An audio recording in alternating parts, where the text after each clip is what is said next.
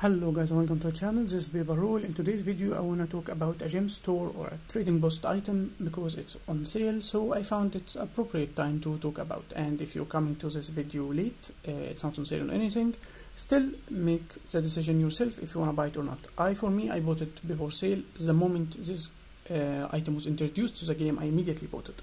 And I think it's a must-have item for at least the quality of life, especially for new players. But you can decide for yourself if you're gonna use it or need it or not.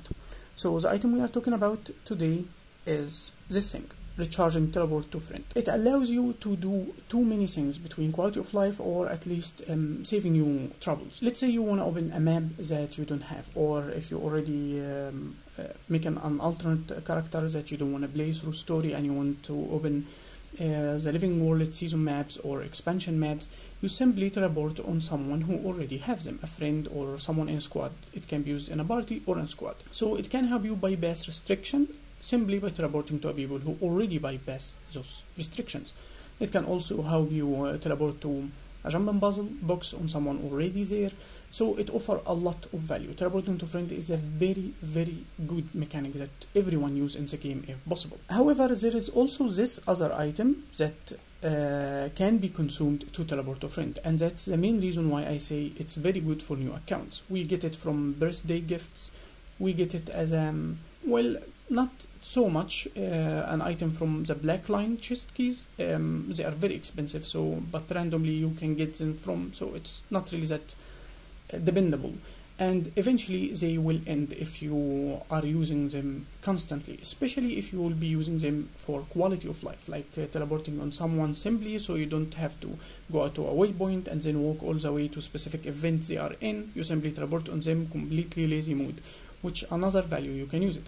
So we can use it either to bypass restriction, teleport to jump and puzzle maps to open, or we can use it also for quality of life to teleport to events and just save time in general. Now let's show how it works. As you see, my friend here is offline. If I double click on it, it will give me this window. Whether in a party or in squad, it will show every member, but it will tell me I cannot teleport to an offline player.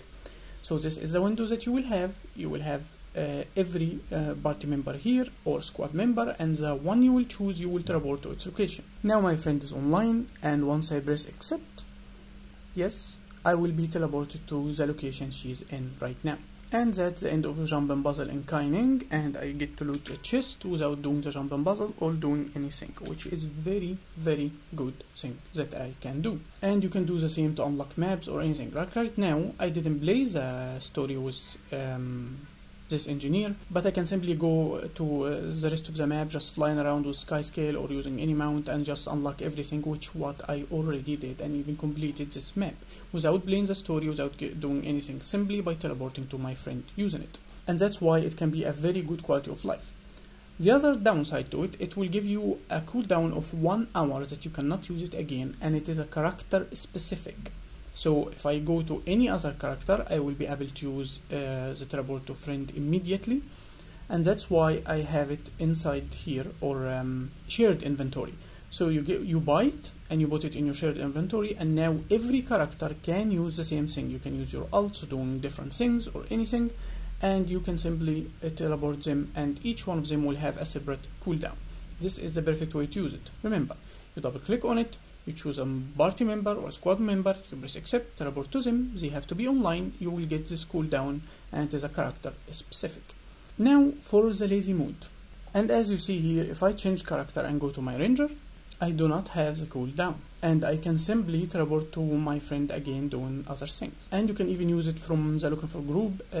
You can be doing a meta or anything like Dragon 4 for example, and you join the meta event and then teleport on someone who's doing it without going through the bother of doing anything else, or moving to the map or going to a waypoint and then walking where the boss at the end of the map. No, you simply teleport to them.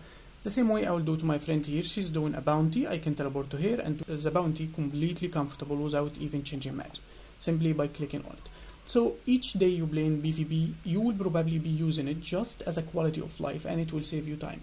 That's why I think it's a very good item that you should have.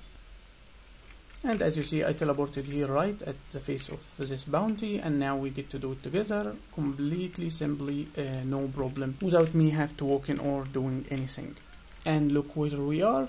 We are very far from any waypoint. I would have to go and climb and do so many things, so simply I will get to her bounty. And sometimes it's even can save you the trouble of going again doing an event, like let's say a commander already killed a bounty that you need for an achievement or something like that. And if you walk all the way, you will lose it because it will already be dead. You're coming late.